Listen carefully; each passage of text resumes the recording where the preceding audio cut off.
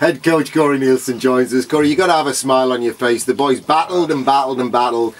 We all were thinking, what a warrior, Brandon Benedict. Thought he had a broken bone in his foot. X-ray said not. He hobbled in here and said, I'm going to give it a go, coach. We thought we had a warrior. We didn't. We had a team of warriors in that one.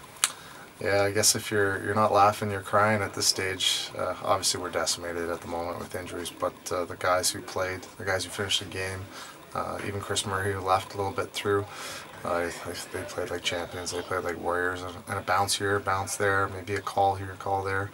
And we get a win when there's no business. We should be winning that game. But I was really happy the fans were with us the whole time. I think they understood the amount of effort the guys were putting in, and they were there through and through till the end. Just didn't quite have it at the end.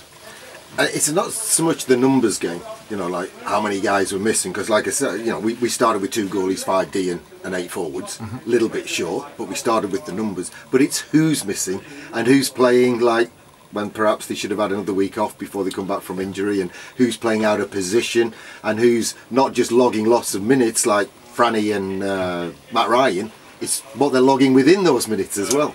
Yeah, we've got guys like Boxy's been our 10th forward all year, sometimes 11th forward, and he's bumping up and playing, you know, on top 8 role. I mean, he's doing a great job. Nordsey, he was playing. At one point, well, we finished the game obviously with 1 import defenseman, and a couple times we were killing a penalty with 4 forwards on the ice. It's just the way it rolls sometimes. But that's going to be a heck of a tactic when everyone comes back from injury. Yeah, well, I thought Neil Conway had a good game for us, and he was solid. And we just you know, had some chances and hit some posts and had some things. But you know, all the guys, not just Matty Francis and Ryan, both those guys been, you know, 2 centers for likely 2 months now, and we just rolled it around. Loinsy on one leg was out there doing a great job, and Hens looked much better than the Cardiff game. He's almost back to prime Henley form. So yeah, hopefully we can heal up a tiny bit before this Sheffield match and get a win there. At least one of the suspensions is over now. Yeah, Peter obviously he's got some pretty unique skills that you can use in certain moments. He's pretty special. So would you think with just one of those missing key guys in the lineup, it would have tilted the balance our way?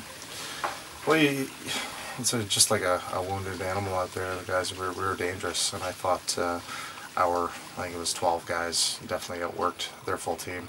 So I was really proud of the effort they put through, and yeah, obviously with another body here, another body there, it certainly helps.